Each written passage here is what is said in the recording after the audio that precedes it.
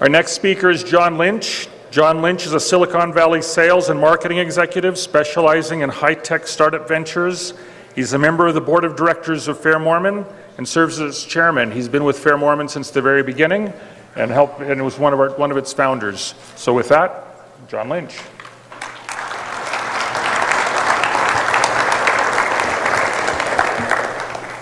Applaud or prayers? I think I'll take the latter. I appreciate the opportunity to share a few thoughts and remarks with you today. It's been weighing on my mind quite a bit, the remarks that I'm planning to share. I had one of those great technological flubbers that we're sometimes subject to. I had been for quite some time making my notes in my cell phone, and then my cell phone itself started having problems with an echo, and I called tech support, and they said, well, we need to reset it. Yeah, that was my thought too. Oops. Oh, don't worry, we can recover it all. That was the first lie I discovered about high tech. Not. Anyway, I'd said something to my wife about the fact that, gosh, I've got to go back and recreate all this stuff. And she reminded me, I've been writing this talk for 20 years. And I really have. It's been all of the experiences that I've had with Fair Mormon leading up to this time. I hope that I can share a little bit that will be helpful. Now, just by what show of hands, how many of you here have a family member, a close friend, or a ward member that has struggled with their faith that you know personally? Okay, a few of you.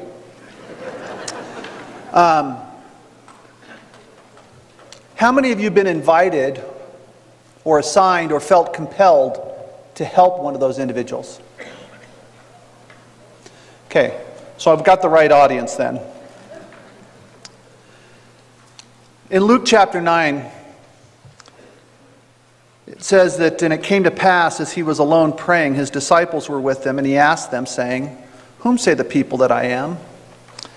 They answering said, John the Baptist, but some say Elias, and others say that one of the old prophets is risen again. He said unto them, whom say ye that I am? Peter answering said, the Christ of God. Now at that point, Peter clearly had a testimony of Jesus Christ. He had given up all. He was, by all accounts, a fairly accomplished businessman in the fishing trade. He gave that up, according to the scriptural account, at a moment's notice and walked away from that. He followed Christ through difficulties and trials, through criticisms. And here the Lord was asking him, who do you say that I am? And he said, thou art the Christ. He had a spiritual revelation from Heavenly Father that Jesus was indeed the promised Messiah. But then we find in Luke chapter 22 the following account. And the Lord said, Simon, Simon, behold, Satan hath desired to have you, that he may sift you as wheat. But I have prayed for thee, that thy faith fail not, and when thou art converted, strengthen thy brethren. I find that just miraculously curious, because the Lord here talks to Peter, his future prophet and leader, who had forsaken all and gone to follow Christ, who declared of a spiritual witness that Jesus was the Christ, told him, when thou art converted, strengthen thy brethren. There clearly was some deeper change that needed to take place. Oddly enough, the next verses, I think, reveals a bit of it. And he said unto him, Lord, I am ready to go with thee both into prison and to death. And there's no doubt in my mind that he was willing. But then he said, I tell thee, Peter, the cock shall not crow this day before thou shalt thrice deny that thou knowest me. And we all know the story of what happened. He followed Christ up into the palace when he was to be scourged and judged. And as he stood outside warming himself by the fire, individuals recognized him, and he denied it. And of course, the third time after denying it, the cock crowed, and he went away weeping. Peter had a weakness. He was human. Did he have a faith crisis? Maybe a little bit. His confidence was weak. Though he was willing to announce that he was willing to go through death, here he was denying the Savior that he loved. I called somebody that I've worked with for a number of years, a woman by the name of Carol. And I asked her last night, I said, if you could give one piece of advice to people who are helping people like you, what would that one piece of advice be? Her answer, I don't know, we're going to not work again today? Am I pushing the right button? There we go. Oh, just a bit of a delay. Where are we going? No, go back. You're jumping my thunder. Come on.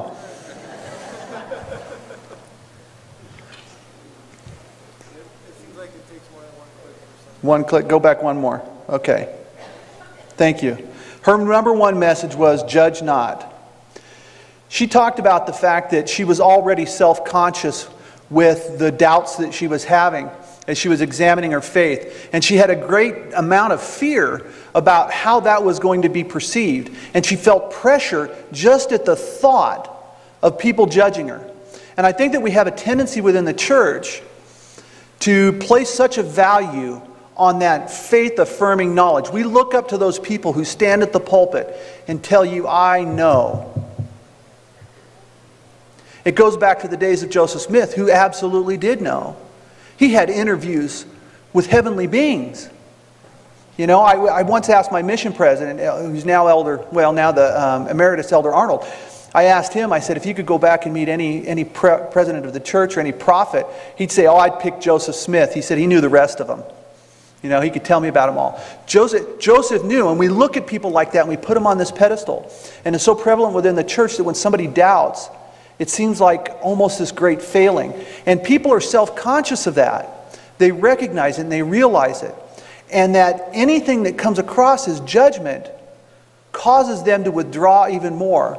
And in reality, what they need more is to be smothered in the affections of other people.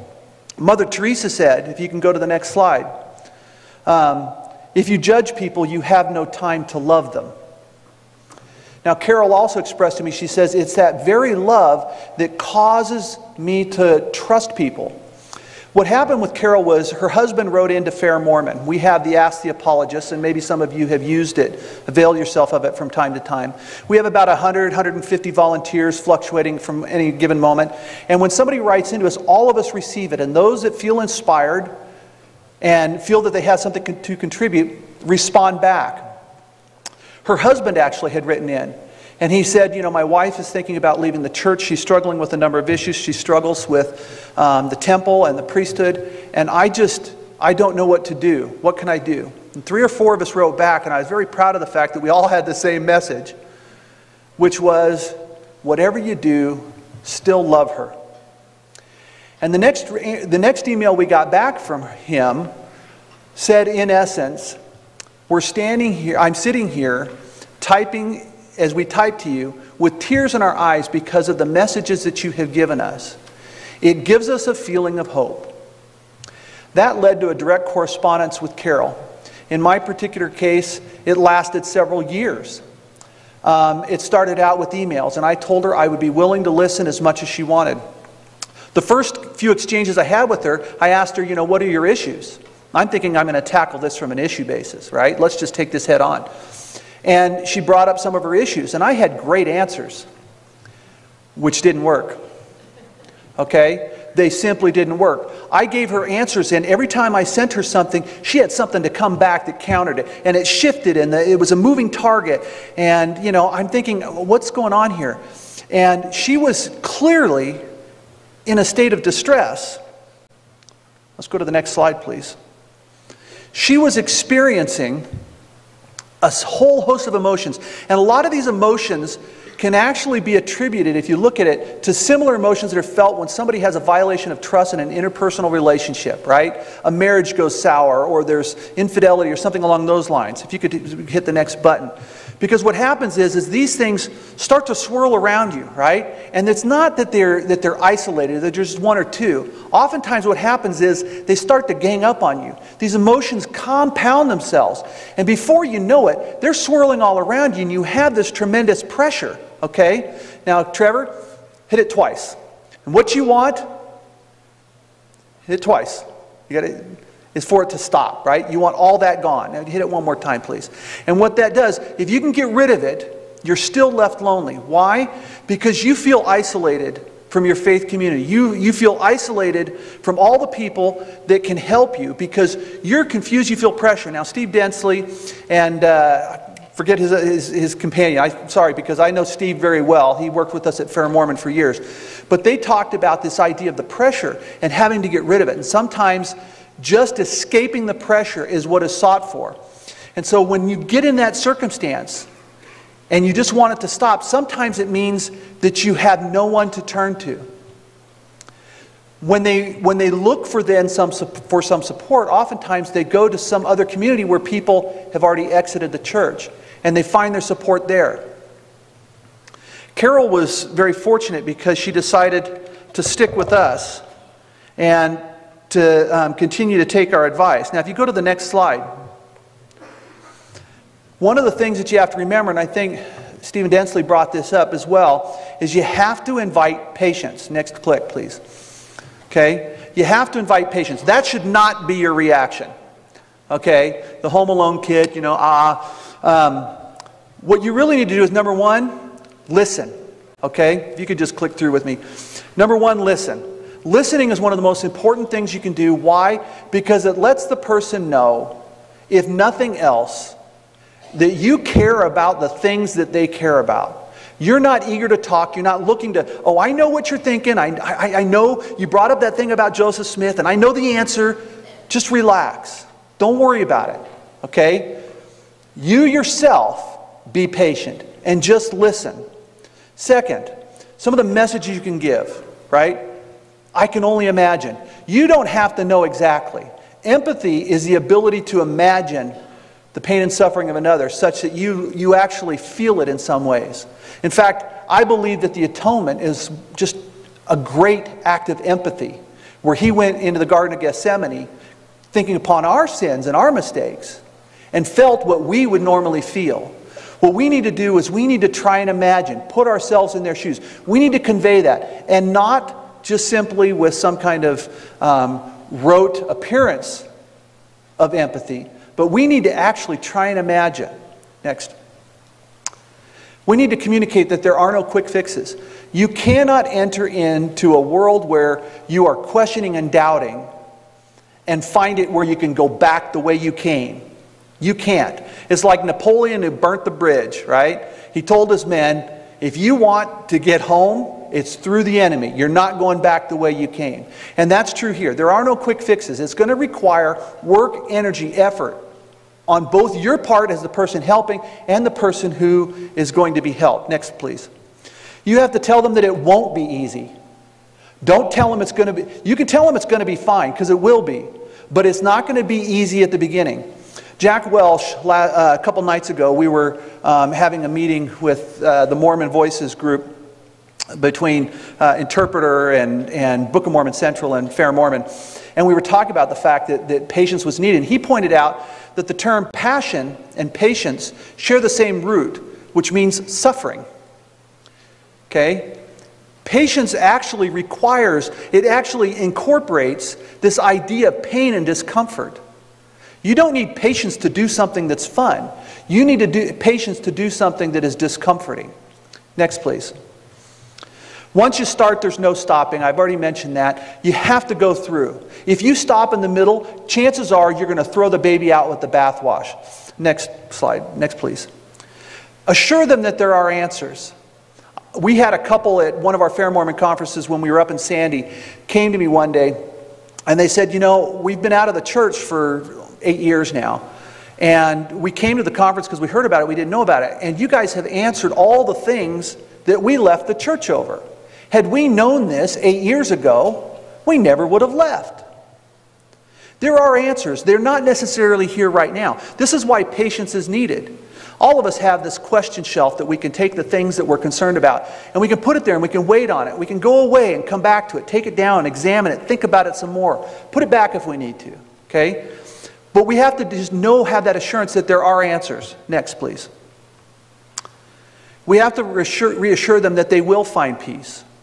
In the time when they're in turmoil, that listening, that loving, that compassion, that empathy will help signal to them, indeed, that there can be peace just simply by the way you're reacting. Next one, please. Let them know that you're in it for the long haul. You're not there to give them a couple answers and move on. Next slide, please. Or next. And let them know that you are absolutely there to help, that you'll be with them the whole way. Please continue. Go ahead and click, if you would. Moroni 10, 3 through 5. Just start with number 3. Go ahead and click it. This is Moroni's promise. I would exhort you when you shall read these things, if it be wisdom in God, that you should read them, that you would remember. And what does he want you to remember? How merciful the Lord hath been unto the children of men from the fall of Adam down until the time that you shall receive these things and ponder it in your hearts. God is setting a stage here. He wants you to have a remembrance that he loves you, that he cares about you. Okay?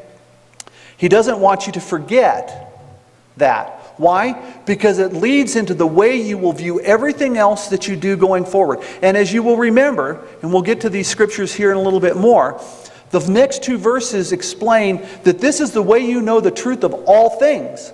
This is the first step, remembering. It's setting the stage. Next slide, please. Go ahead and hit enter. There's certain points of departure that we can find ourselves in. The first one is our assumptions, right?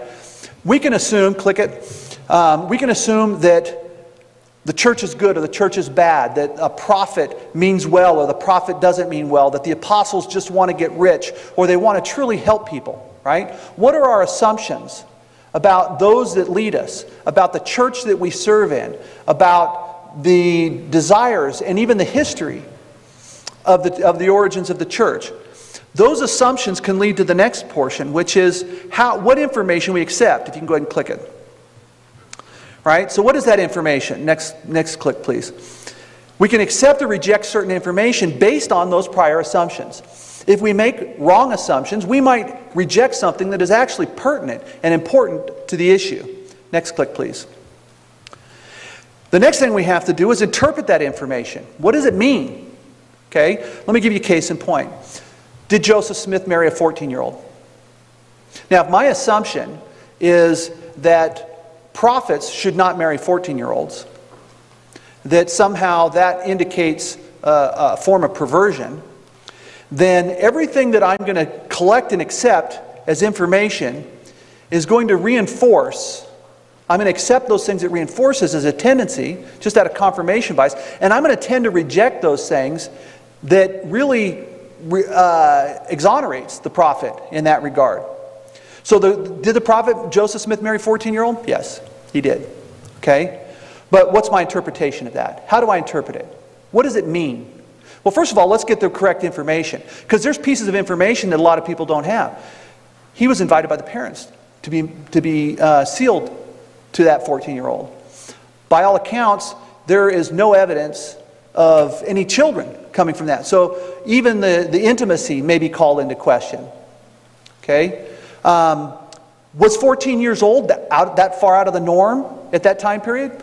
No. Craig Foster and others have done research on that and have found actually that it was rather common. If you look at the marriages that Joseph Smith had that were polygamous, this was appropriately in the realm of those ages. In fact, in many states, the age for consent of marriage was 11. Okay? So presentism, the idea of putting our mores and values today onto the past, causes us to look at that with a side eye. But back in those days, it wasn't the type of thing that would have caused as many people the kind of sideways glance that we give it today.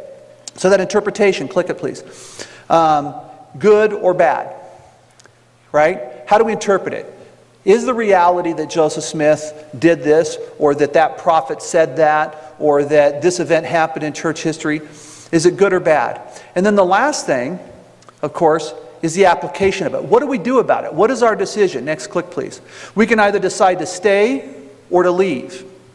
And in all of this, one more click, we can cycle back and forth through these, right? Our application, in one instance, can inform our assumptions, which causes us to change what we accept or reject of information, and then that changes our interpretation, and it can cycle, right? Next slide, please. I'm a convert to the church. I was baptized when I was 19 years old, went on a mission 18 months later. By the time I came back from Panama, I had spent more time as a missionary speaking Spanish and learned more hymns in Spanish than I had in English. I had experiences from the time before I was baptized till the time I got home, and even till today, that were transformative. They changed my life. They changed my heart. I am a different person today than I was the day that I first entered the waters of baptism. Those that knew me, I had a high school kid that I went to high school with him, and he was in my ward. And he got up one fast and testimony meeting about 6 months after I'd been baptized, and he stands up and he says, "The church has to be true. If it can change him, it can change anybody." And I will add my amen to that. The church has changed me. I have had spiritual experiences I cannot deny. They have mounted, they have been myriad, they have been profound. And those are my exclamation marks. Now, do I have questions? Oh yeah. There's a lot of things I don't know. I'll share one that I had, and this goes back to the issue of patience. I struggled with the idea of polygamy until there was a talk given here at Fair Mormon, the author of The Two Trees. She came and she spoke, and forgive me, I'm forgetting her name, but Valerie Hudson, thank you. Valerie Hudson, she gave this talk that basically put it in the perspective of an Abrahamic covenant that could be not only just for us as individuals, but even for the entire church. Both the implementation, and then once everybody got comfortable with it, the removal of it, right? And that changed a thought for me in terms of the fact that polygamy didn't have to be any kind of a barrier for me. I didn't let it be a barrier. I had the patience because I had enough exclamation marks in my testimony that I didn't have to give it up because of that one issue. So what I encourage you to do is when you're dealing with somebody who's struggling here, help remind them of their exclamation marks in their life. What are the things that they know and believe? They had spiritual experiences to get to those points. They're going to be questioning those experiences. They're going to be doubting them. But have them tell them. The retelling invites the Spirit.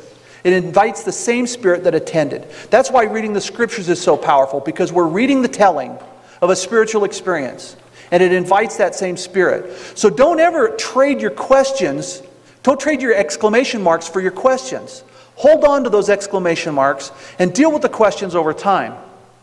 Next slide, please. Click it again. That idea of remembering, okay, your own experiences, how the Lord has been merciful with you. Remember that. Don't forget it. Don't let go of it. Encourage the person you're helping to remember that, to hold on to those exclamation marks. Be patient. Don't cling to them. You don't have to cling to them like out of desperation. But remember them. Hold on to them and don't dismiss them. The questions will be answered. Next slide, please. And you'll remember this from yesterday. Believing that God is a loving God contributed to limiting or reducing anxious traits. Remember that anxiety, that slide with all the things swirling around you? You need help them relax. They need to be patient. Otherwise, they want to just throw it out. They just want it to stop. Those who view God as less loving or more controlling exhibited more anxious symptoms. Remember how merciful the Lord hath been unto the children of men, from the fall of Adam down until the time that you shall receive these things and ponder it in your heart. Next slide, please. That's why we have to focus on that idea of perfect love. It casts out all fear. That anxiety relaxes when people know that they are loved. Now, in the correspondences that I had with Carol, they went on for actually quite some time. We actually got to a point where I said, you know what? Let's just take a step back here a little bit. And we'll talk whenever you're ready, but let's set a time. So we decided that at 4 o'clock, she lived in another state, and I lived in California, so we just decided that at 4 o'clock my time, she would give me a call, and if she wanted to, or I would call her, and if she didn't want to talk that Sunday, that was fine. But I would just sit there, and the main thing I would try and do is just listen and just help her think through some things. She had, fortunately, a member of her stake presidency who she had a good, trusting relationship with. He didn't judge her. He said many of the things that I said to her. He said many of the things that I reflected, or that I showed on one of my previous slides here, that are good for us to share as we work with these people. As we work with these people that we care about and that we love, our family members and our friends. So make sure that they know that they're loved. Bear with patience yourself. I mean, there are times when I feel like I would crawl through glass to help some people. I have the privilege right now of serving as a bishop in Campbell, California. That gives me opportunities to counsel with myriad people. I can't tell you how many times I've had people come in and say, I'm distressed, I'm distraught, I've learned some things, I've read some things, and they can't unread them. And after an hour or two, oftentimes I'm able to give them a little bit of comfort. I will tell you one thing. Most often, because of the anxiety and the fear of judgment, especially if you're a church leader, the courage it takes for someone to come to you and willingly reveal that they are struggling is a tremendous amount of faith. Imagine the lion tamer, right? The lion tamer walks up, opens the lion's mouth, and sticks his head in. He raised that lion from a cub. He used to put milk on his hair so he'd lick it, right? He's not afraid of that lion. But call the little old lady from the 3rd row to come down and stick her head in the mouth of that lion, right? How much courage does it take for her? By comparison, those of us who have had these profound exclamation mark experiences in our lives, when we hit questions, we oftentimes have the patience.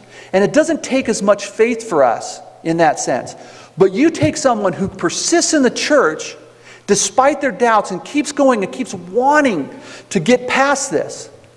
They are exercising tremendous faith because they have all these reasons to doubt. They have all these question marks and they're still coming. In Carol's case, she kept going to church and I kept telling her, Carol, you are my hero. She says, what are you talking about? I have these doubts. I don't know these things and I don't like this and I don't like that. And I said, yeah, but Carol, you're still going. I mean, my goodness, what great faith does that take? So I commended her. Okay? Show that perfect love. Next slide, please. What we need to do is invite the Spirit. Okay? Number 1, click please. Get your hands dirty in the service of the Lord. And what I mean by that is, sometimes we can do the gospel doctrine thing, and sometimes we can do the thing that is really hard, where that person is difficult to deal with. Their house isn't clean, doesn't smell well, their kids are unruly, they have a big dog that jumps on you. Right? Whatever it is, they're struggling. Go anyway. Get your hands dirty. Don't worry about the appearances. You can't do this from a gospel doctrine class. You have to do it one-on-one. You have to sit down with the person. You have to listen to them. You have to cry with them. You have to feel their emotions. You have to feel their anxiety. And you have to try and lift it from where they're at. So get your hands dirty in the Lord. Next click, please. You have to encourage them to fill their mind with the voice of God. And I go back to the scriptures. These are some of the greatest spiritual leaders of history. They've recorded their spiritual experiences in books we call Scripture. The Lord has spoken through them. The experiences and the Spirit that attended those experiences is renewed upon us when we read them. We become accustomed to the voice of God when we read the Scriptures. And that's important because then we can recognize it when He speaks to us. Which leads me to the third point, which is God is a personal God. Make Him personal to you. Have that personal relationship. Teach the person how to do that through personal prayer, through contemplation.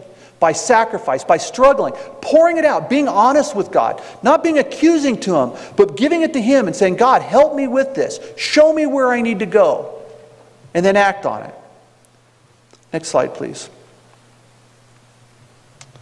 The next portion of this is really about information and truth. Go ahead and click, please. This is the scripture in the Doctrine and Covenants, section 9, verse 8. But behold, I say unto you that you must study it out in your mind. Okay? How often have we heard people complain about the fact that, that when they have faith or doubt, we tell them they need to pray more? Well, they do need to pray more. Okay? But they don't need to just pray more. They need to understand these things. They need to study it out in their mind. Study it. Find it. Okay? And then he says, and if it is right, we will cause it, your bosom shall burn within you, that therefore you shall feel that it is right.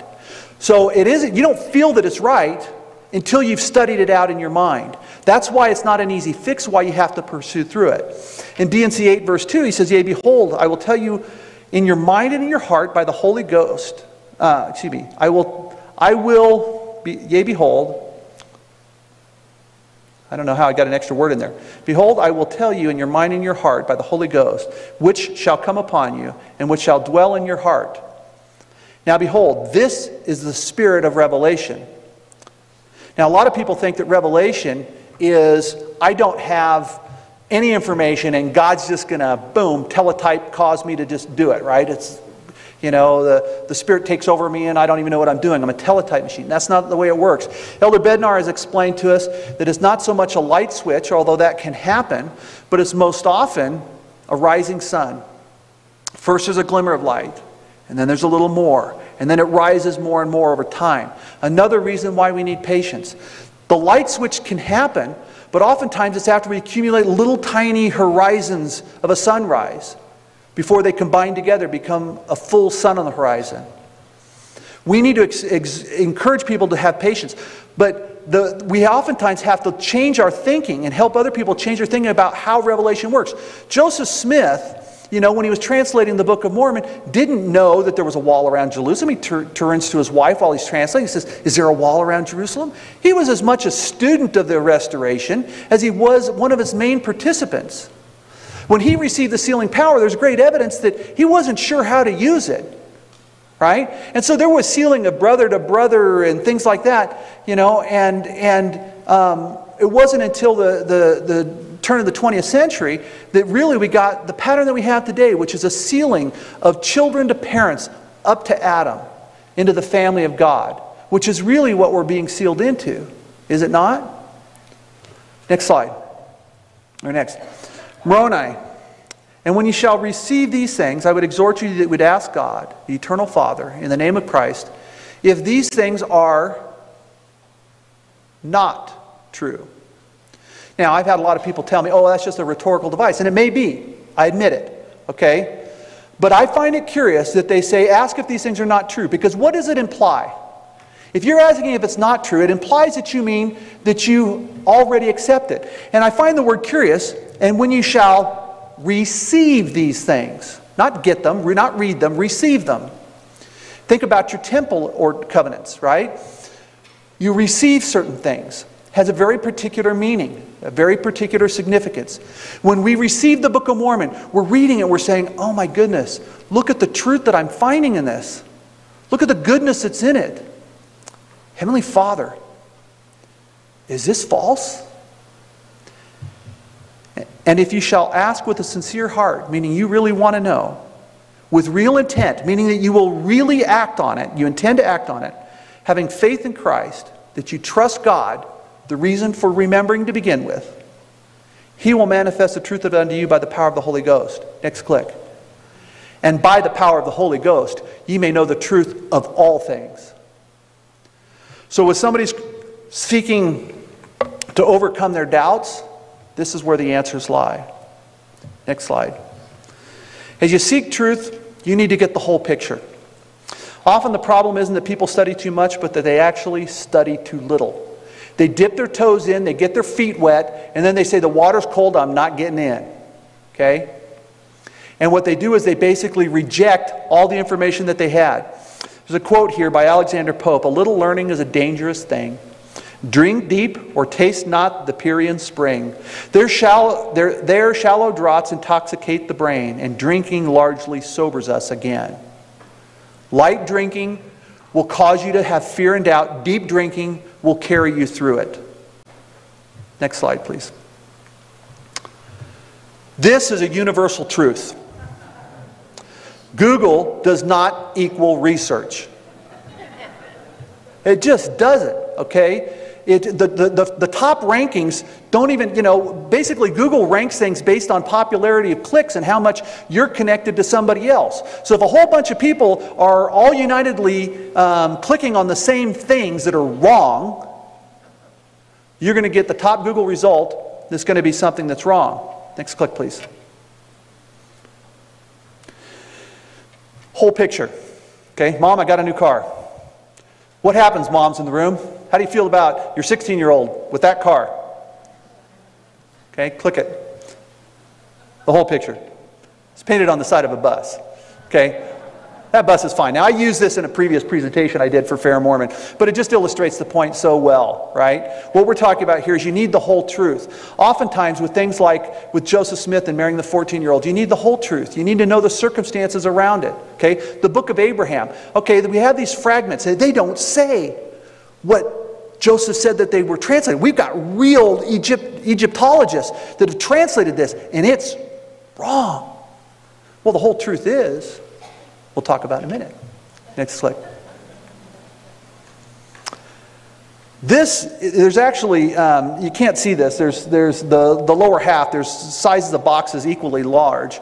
We know from historical accounts that the fragments that we have today are just small portions, 10% or perhaps even less of the actual content of the scrolls that Joseph Smith had are extant today.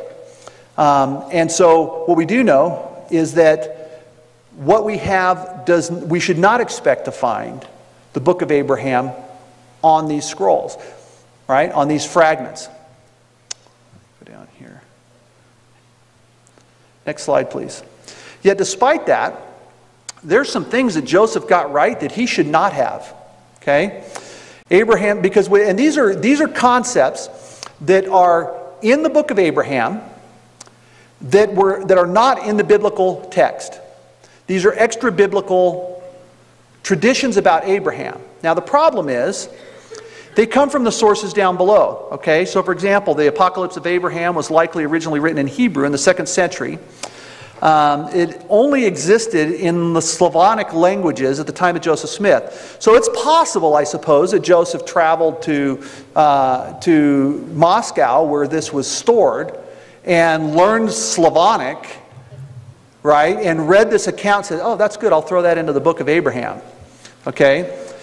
We've got other things. You've got the Testament of Abraham was first translated into English in 1892, 48 years after Joseph Smith. Jubilees was an Ethiopic, Greek, and in Latin, and then German in 1851, which was 6 years after Joseph. So Joseph could have learned German and maybe gotten it, but he had to time travel 6 years. And then wasn't translated into English until 1893. Philo, the earliest translation, was 1854, 10 years after Joseph passed, etc. Next slide, please. Those are all things that Joseph, actually go back to that if you would. Just want to cover a little bit. So there's the teachings of the Egyptians about astronomy, which is not in the biblical text. There's the visions of God's creations, the fact that that was included in the Abrahamic experience. Premortal existence, which is, by the way, is one of the core doctrines that we get from the book of Abraham. Foreordination, another one. Satan's rebellion. All of these things come share traditions of Abraham from extra biblical texts that did not exist at the time of Joseph. Next slide, please. So Joseph could have time traveled, and here's some of the things. So just click on the first two there, if you would. The book of Abraham started in 1842. Sorry, one more. This Heinrich, I don't even know how to pronounce this. If you have questions about this slide, I stole it from John Gee. So you'll have to ask him on some of the details. I'm going to plead, I only play an Egyptologist. I'm not really one, but I did sleep in a Holiday Inn, so. So Bruce and Rouget, I guess that's how you pronounce it, these gentlemen were the first ones to translate really anything out of Egyptian. So this is 8-9 years after Joseph, 7-8 years after Joseph had passed in 1844. Next.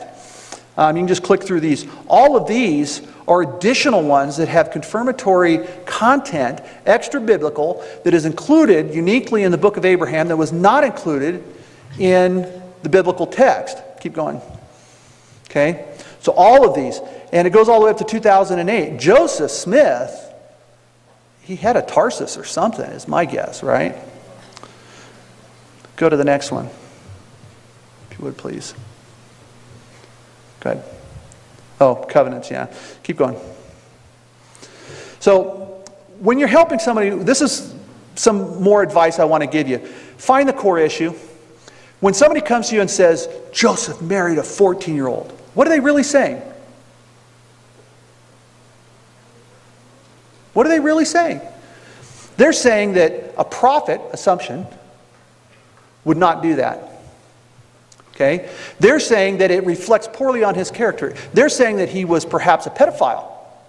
They're throwing out accusations, and they're basically biasing themselves with that. So you have to go to the core issue. And why do you have to do that? The reason is that if you answer the question, did Joseph marry a 14-year-old? And I say yes, what do they say? Aha! I knew it. Okay? Their bias comes in and they say, no prophet would do that, and they're ready to throw the baby out with the bathwash. But if you take the character of Joseph Smith as the core, I don't have to rely only on the question of did he marry a 14-year-old. I can look at the whole corpus of evidence about Joseph Smith. It includes the works that he produced, okay? The things that he endured, the character that he showed in his personal interactions with other people. All of these things. And if you go back and you read the Joseph Smith papers, right? The works that are coming out, some of the diary entries. I was reading his diary entries, and you could see a stark contrast between his scribes who wrote in his diary that said he did such and such, and I was trying, he met with so-and-so, versus his own, which were pleadings. Lord, help thy servant. His personal writings were pleadings. His scribes' writings were diaries. Okay? That tells me something of his character. All of this comes into play. Next click, please.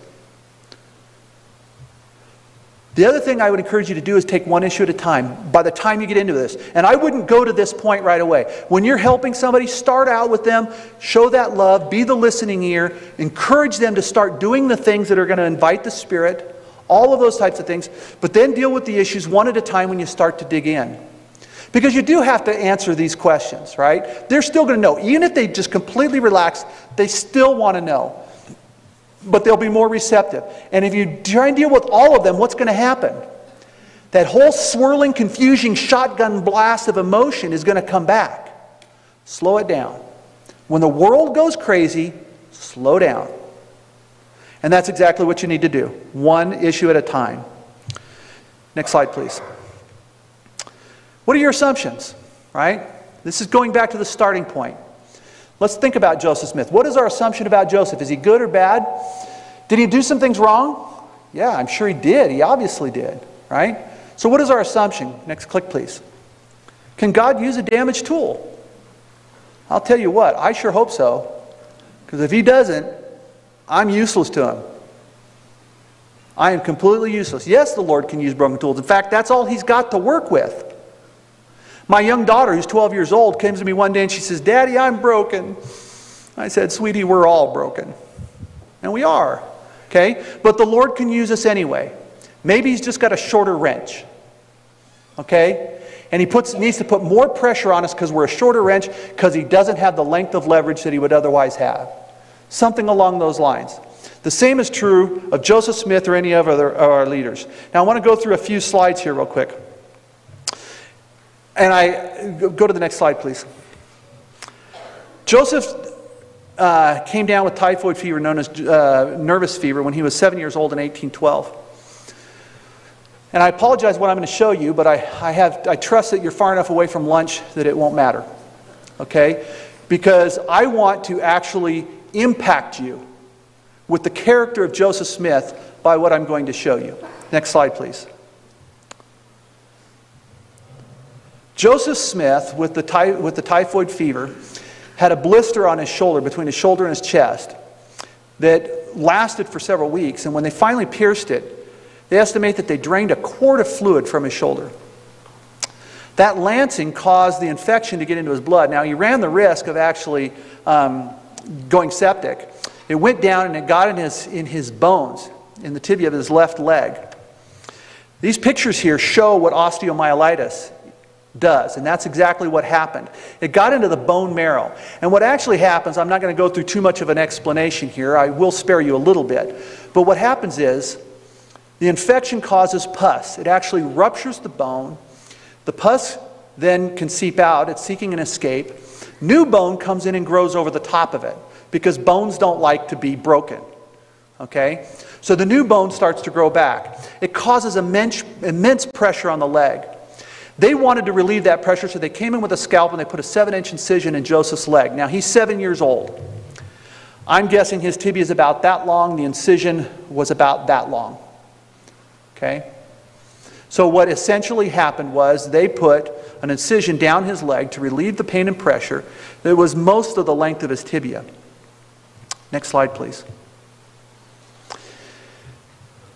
Those are the tools that were available to doctors during the Civil War. This is a few years before the Civil War.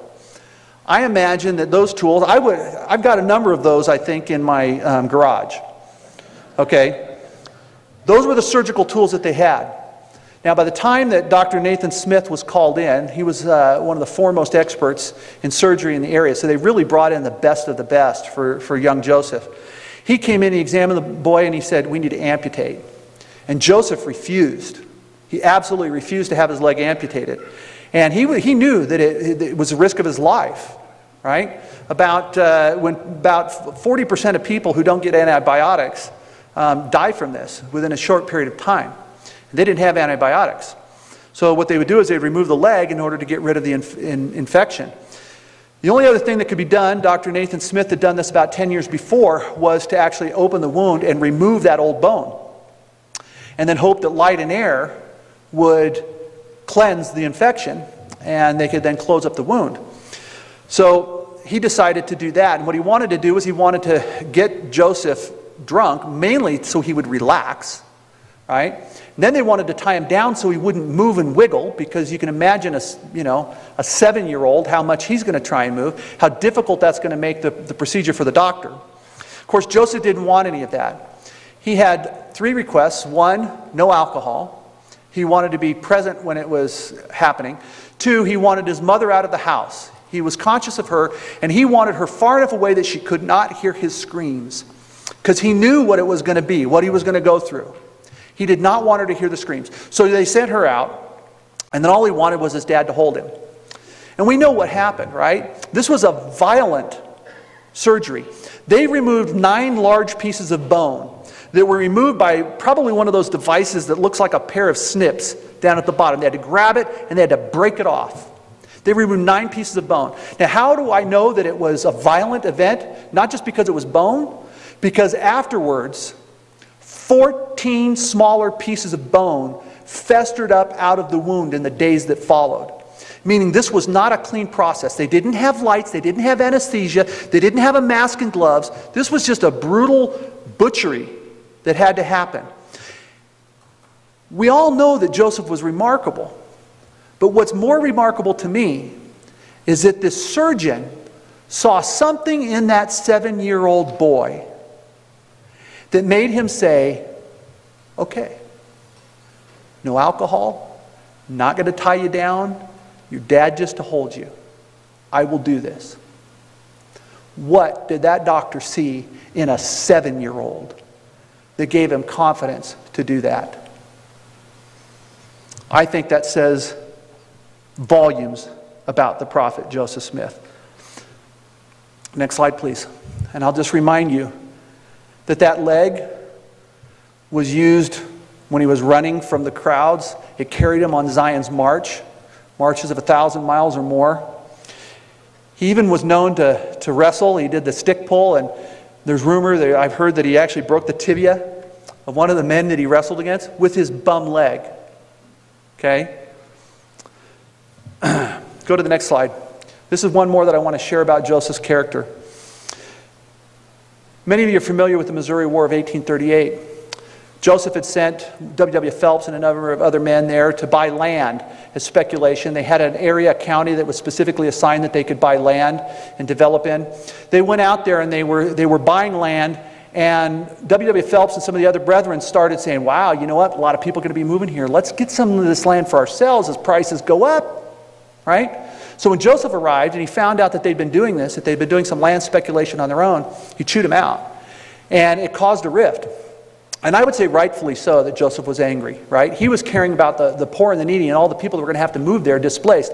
And so he chewed them out, and they actually turned against Joseph. They went to some of the local newspapers, and it was some of their testimony and comments that riled the crowd against them that led to the Missouri War of 1838, that caused the death of some individuals and caused Joseph Smith and other leading brethren to be incarcerated for a number of months. And you can go and you can read some of the letters that Joseph wrote to his wife during that period. It is tender. He's more worried about her in many ways than he is himself, which again reflects more on his character. But because of that, W. Phelps basically left the church. He wrote to Joseph sometime later. He says, Brother Joseph, I'm alive, and with thee, and with the help of God, I mean to live well still. I am as of the prodigal son. Though I never doubt or disbelieve the fullness of the gospel, I have been greatly abased and humbled. And I bless the God of Israel when I lately read your prophetic blessing on my head as follows. The Lord will chasten him, because he taketh honor to himself. And when his soul is greatly humbled, he will forsake the evil. Then shall the light of the Lord break forth upon him as the noonday, and in him shall be no darkness. Next slide, please. Joseph responded, Had it been an enemy, we could have borne it in the day that thou stoodest on the other side, in the day when strangers carried away captive his forces and foreigners entered into his gates and cast lots upon far west. Even thou wast one of them. But thou should not have looked on the days of thy brother in the day that he became a stranger, neither shouldst thou have spoken proudly in the day of distress. And he closed his epistle. And by the way, they had a vote. And they agreed, he had requested readmission to the church. And Joseph, they had a vote and they agreed. And he closed his epistle to him.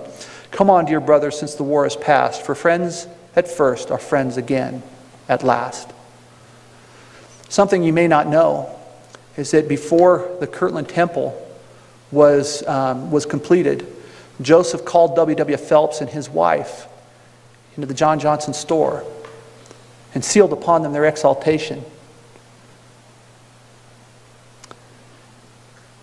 Is that really the way somebody who wants all the attention on himself? What does that say about the character of Joseph? He spent years in jail. He saw friends die.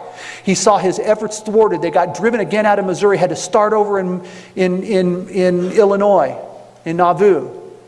What does that tell you about the character of Joseph Smith? That right there.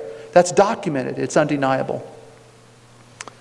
So brothers and sisters, I encourage you to think about these things. I've got a few more things I'll share here real quickly. Next slide, please. I encourage you to be aware of extremes, both yourself as well as with the people that you're helping. If you think about following the prophet, if you have your identity to a political group or anything else, far left or far right, oftentimes doing that draws you away from the prophets. I watched as people from the left of the political spectrum in the United States became upset and incensed when the church stood behind Proposition 8. I then saw when the church stood behind immigration reform, those very people that stood up and defended the church for Proposition 8 came out and decried it from the other side. The problem here is one of identity. If you identify with a group and you have a greater affinity for that than you do for your brothers and sisters and the prophets and apostles of God, then you draw yourself oftentimes away from them. When I was in the Missionary Training Center, we had a pumpkin that was passed from district to district in one of the classrooms. And the MTC presidency came out and said, there will be no secret combinations in the MTC. And we thought, are you nuts? It's a pumpkin, right? And then I thought about it. The thing was is that the pumpkin was an identity thing, right? It was that district, and that district, they carried the same name. And it was an affinity to that group, not the principle. Secret combinations cause you to have affinity for a group, secretly. Open combinations do the same thing, it's just you admit it, right? It can be political parties, it can be causes, it can be whatever it is. I just caution you to beware that you're not allowing yourself to be pulled in either direction. Next slide, please. This kind of illustrates it, I think, in a better way. If you feel to protest and your affinity shifts to the group protesting, what you're doing is you're drawing yourself away from your Heavenly Father, from His church, from His ordained leaders. And I encourage you not to do that. Next slide, please. Got a few things for you who are helping. Click the first one, please. Replenish and fill your cup with service. Whether you're the person going through the faith crisis, make sure that you're serving other people, because I have found when I get my hands dirty in the service of the Lord, I feel the Spirit. It changes my mentality. My anxiety goes away. I feel better about myself. My endorphins must increase. So replenish and fill your cup with service. Next click, please. Make sure you balance your influences. We found this with Fair Mormon. Okay? We, on a daily basis, get questions and comments and deal with challenges to faith and testimony every single day. Sometimes the tunes of 100 or more emails. I find it personally that I have to give the Lord equal time. I can't spend all my time on that and not go and fill my cup by speaking with my Father in heaven, by delving into the Scriptures, by finding spiritual strength through the Spirit I feel there. Next click, please. You can't rescue someone from the kiddie pool when they're treading in deep water. Okay? Make sure that you know that if you're going to go out and help them, you're going to have to get just as involved in dealing with these issues as they do. You can't just grab stuff from Fair Mormon necessarily and give it to them. We've got a lot of really good stuff. Okay, a lot of really good information. But you're going to have to process through it. You're going to have to understand it. You're going to have to take it to the Lord. Right? Make sure that you've got those right assumptions, that you've got the right information, that you're including everything that needs to be included, that you're interpreting it correctly so that you can apply it correctly. Next click, please. Be prayerful, patient, and calmly persistent. If nothing else, just know that it's not going to be easy. Ignore the ups and downs, because they're going to be there. When I was dealing with Carol, I dealt with a lot of that. Some days she'd be better, and other days she'd be a lot worse. Next click, please. I just said that. Ignore the ups and downs. Go ahead. This is chocolate wisdom. Actually, they were giving out Dove chocolate in the back, and I opened it, and I saw this, and it actually says, everything will be okay in the end. If it's not okay, it's not the end. Okay? Sister Burton said, when the Lord's timing conflicts with our own desires, trust that there might be some preparatory experience the Lord needs us to have before our prayers are answered. Next slide, please. Elder Anderson pointed out in his talk, faith is not by chance but a choice. He says, faith never demands an answer to every question, but seeks the assurance and courage to move forward, sometimes acknowledging, I don't know everything, but I do know enough to continue on the path of discipleship. Now I want to read this to you. Oh, if I'm going to be able to, you can go to the next one. Wow. I'm going to take the microphone down and I'm going to read it because I want you to hear this. And my eyes aren't good enough to see it from back there. Last night I was talking to Carol, and late last night she sent me this email. And this is a quote from her. She said, after thinking just a little bit more about your question, I want to add one thing to my answer. Oh, I need to finish the story here. Bear with me. Number of years we went back and forth. We invited her to the Fair Mormon Conference. She came very nervous about doing it. She wasn't sure she wanted to, but she came.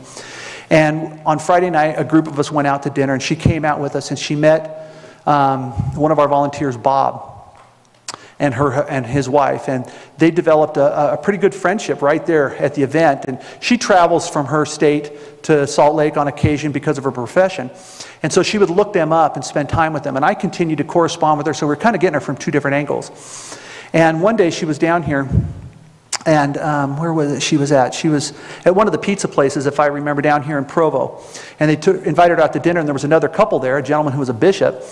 And they were sitting there and they started asking her questions about, well, what's going on? How are you doing? You know, well, I understand you're struggling with your faith. Why is that? Right? And remember, she's feeling pressure. She wants out. And she described to me that as she sat there and she was listening to that, the pressures began to be unsurmountable. And she just thought, and she said, I haven't thought about having a blessing in 20 years. And I thought, okay, Heavenly Father, maybe I need a blessing. But, oh my goodness, if they give me a blessing, maybe then. And sure enough, by the end of the evening, Bob turns to her and says, Carol, would you like a blessing? And she was just so tense. As soon as he said that, she just relaxed. They went home, gave her a blessing. The next day, she went to the temple and sat in front of the reflecting pond and had this wash of love come over her. And she said all of her stress relaxed. Now I'm going to read this to you. After thinking just a little bit more about your question, I want to add one thing to my answer. One thing that I think should be emphasized more. Love and be present with those struggling. And engage wholeheartedly in such a way that both parties can feel the power and love of God. If I had to choose a common denominator, a thread that ran through the impactful experience that I had with you, with Bob and Gary and Lori, still can't remember their last names, and with President, I should have redacted this, it would be the love I felt in certain specific instances. None of my most sacred and powerful spiritual experiences have happened in a temple, a sacrament meeting, an interaction with the missionaries, reading the scriptures, etc. For me, they have happened and still happen one-on-one or in small groups where genuine compassion has been offered and received. Truly, we create and provide a portal to the love of God through sharing our faith, strengths, experiences, compassion, etc.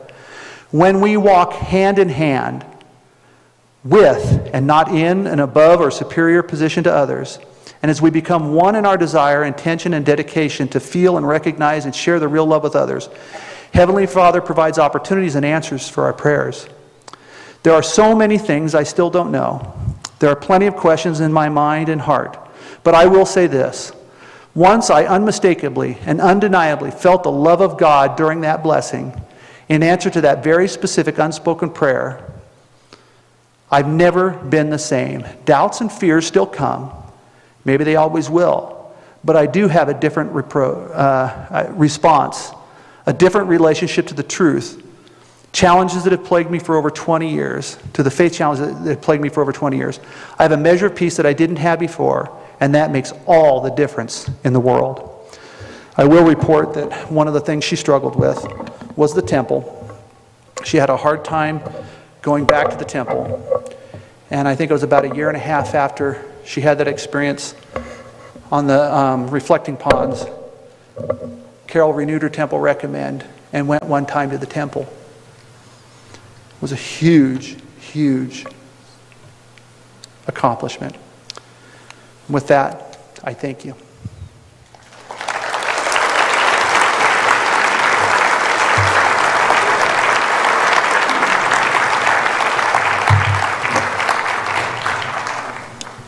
You want to just forego? You want us to just forego? You want to forego or you want to do? Yeah, why don't we forgo? Why don't we, unless you want to? Yeah. Why don't we? You could catch him during lunch. I'm going to give him the questions, and if you want to talk to him, you could talk to him during lunch. Would that be okay? Yeah. Okay, excellent. Thank you so much. Good job. Wait. Even you get one of